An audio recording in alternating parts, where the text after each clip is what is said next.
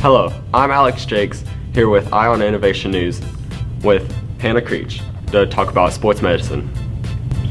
What sparked your interest to join sports medicine? I've always liked the medical field and I've always wanted to go into it, and then I think sports are going to be more interesting than actual doctor in a hospital or a pediatric office.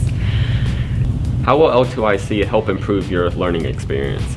It's more hands-on stuff than just in a classroom taking notes and having it explained to you instead of actually doing it. We do more stuff than actually taking notes. What are your career goals and how will this class help you achieve those goals? My career goals are to be a physical therapist, and this will give me more skill set than my future classmates in going into the profession.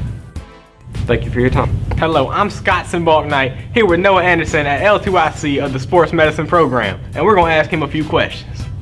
What are your interests that inspired you to join sports medicine?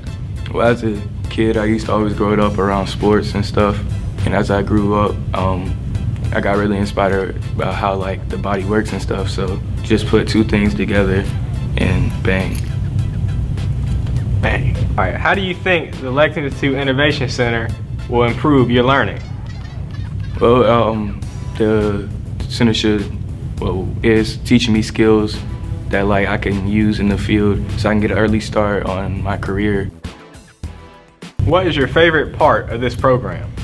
My favorite part of the program has to be the hands-on portion stuff, because that's really entertaining and not as boring as taking notes all the time. Thank you, Noah Anderson, for your time and to telling us about sports medicine here at L2IC. No problem.